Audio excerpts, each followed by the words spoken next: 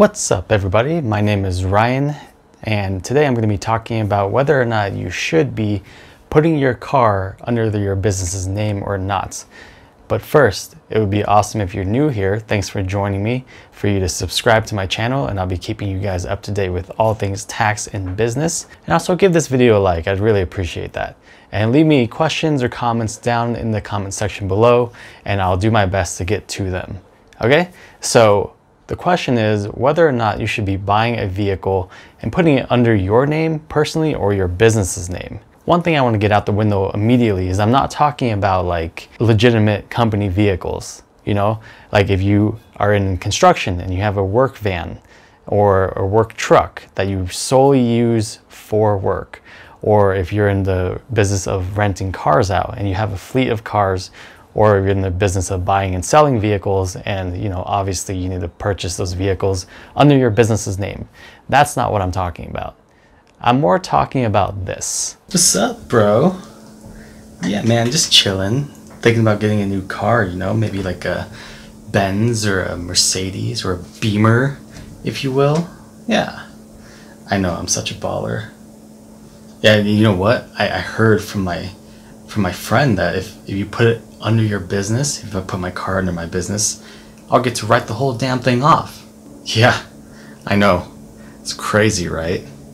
Yeah, man, in no time, I'm gonna be balling the hell out of my life with my new Beamer.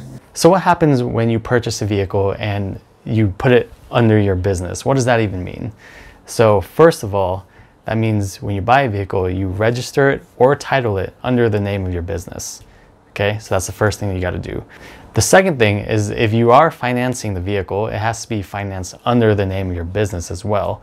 Putting your car in the name of the business puts more liability on your business, and it might be more expensive in the long run because having it financed under your business, usually lenders will charge you more interest, higher interest rate than if you financed it personally.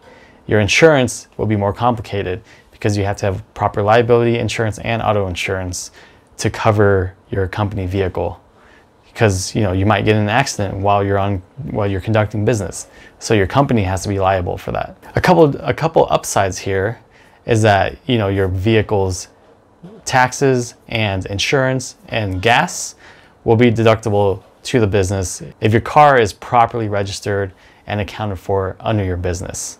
When you hear that you put your vehicle under the business, you get to write it off, okay? And there's a couple ways that this happens. So typically, when you purchase a car, it's considered a fixed asset, which means you can't really write it off all in one go. You know, it's depreciated over time, typically 5 years for a car. So if you bought a car for $50,000, then you typically would take a $10,000 depreciation for 5 years. So that's one thing to consider.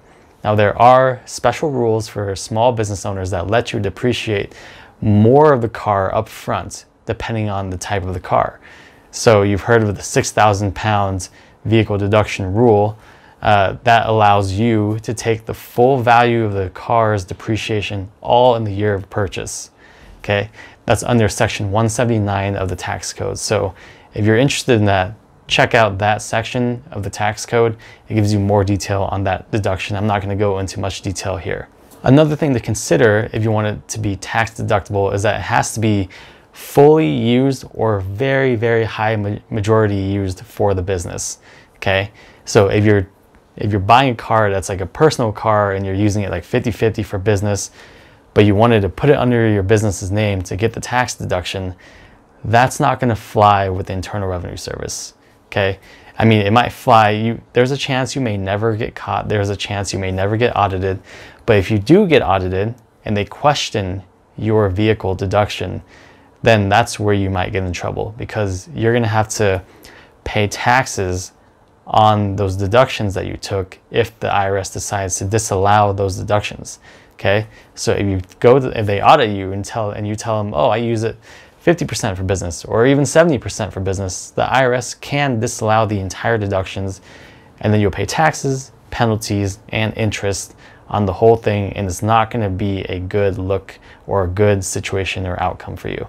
What they really want to see is to make sure that it's a legitimate business vehicle that's used solely for business. Okay, now you can use it personally as well if it is a legitimate business vehicle, but then you have to take what's called a personal use tax on that, which complicates things more, you know, because you're technically using a company vehicle for personal reasons. So you're kind of, you're incurring an income in a way for using that company vehicle. So what do I recommend to most people who are in this scenario and who are thinking about putting their car under their business?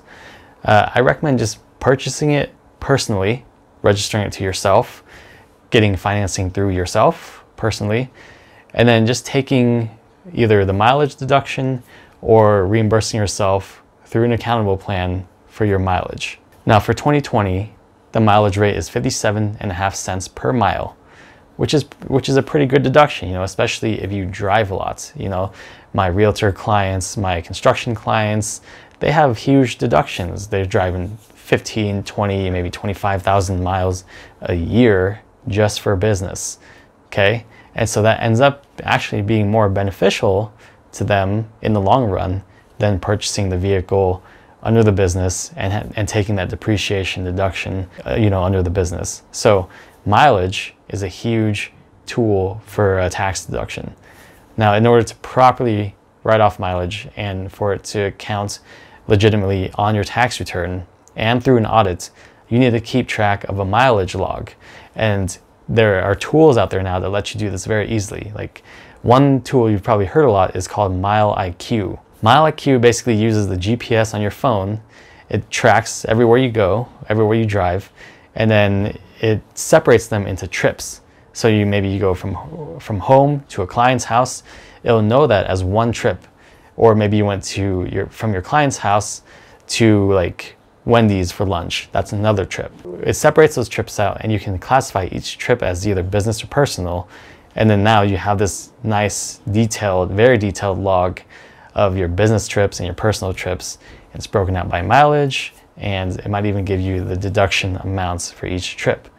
Now, these are the kind of logs that the IRS needs to see if they audit you for your mileage. And it's better to have this kind of system in place up front than to recreate it if you find out you're being audited, okay? Because a lot of my clients, before I took them on, they were just estimating their miles, or they were just kind of, you know, using Google Maps to determine, oh, I drove this much here on this day and this day. And then they made like a more detailed and refined estimation. But, you know, some of my clients got audited and then they had to go back and basically create logs for the IRS to show them this meeting was legitimate. I was meeting this person. I was meeting this person. So it's better to have these systems in place up front so you don't have to do all that work if you were to get audited. Okay? That's all I got for today. Thanks for joining me. Smash that like button if you haven't done so already, and subscribe to my channel for useful updates. And let me know in the comments below if you have any questions, concerns, anything like that. Okay? Take care, y'all. See you next time. I hit the function, hit the rose till I hiccup. I hit the stage and leave with money that's a sticker. She picture perfect, so I told him I'm a flicker. Bill, I'm in the mood for a change up. I leave the city and return with my change up.